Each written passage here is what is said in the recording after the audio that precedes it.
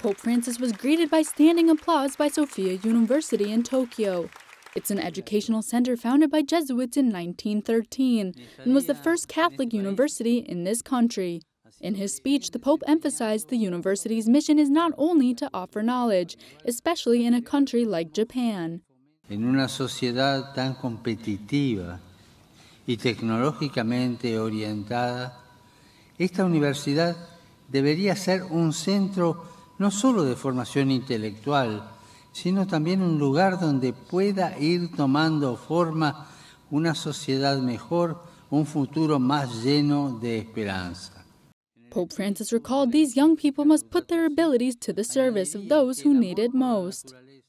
El estudio universitario de calidad, más que considerado el privilegio de unos pocos, tiene que ir acompañado por la conciencia de saberse servidores de la justicia y del bien común.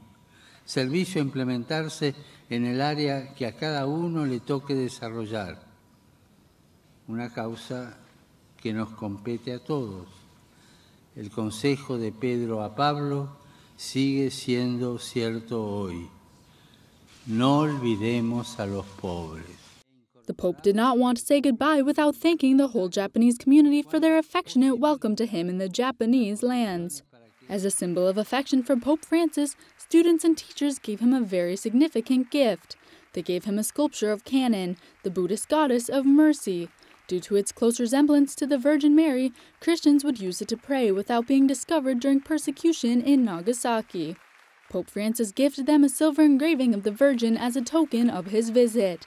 After saying goodbye to some of the students, he left the building to applause. Rome Reports is now available on your TV. Thanks to our new app, Rome Reports Premium, you can watch exclusive content, documentaries, special reports, analysis, and more. You'll be able to access Rome's most recent news, now in HD and without commercials. Download the Rome Reports app in English or in Spanish. It's available on Apple TV, Roku, Amazon Fire, and Android TV.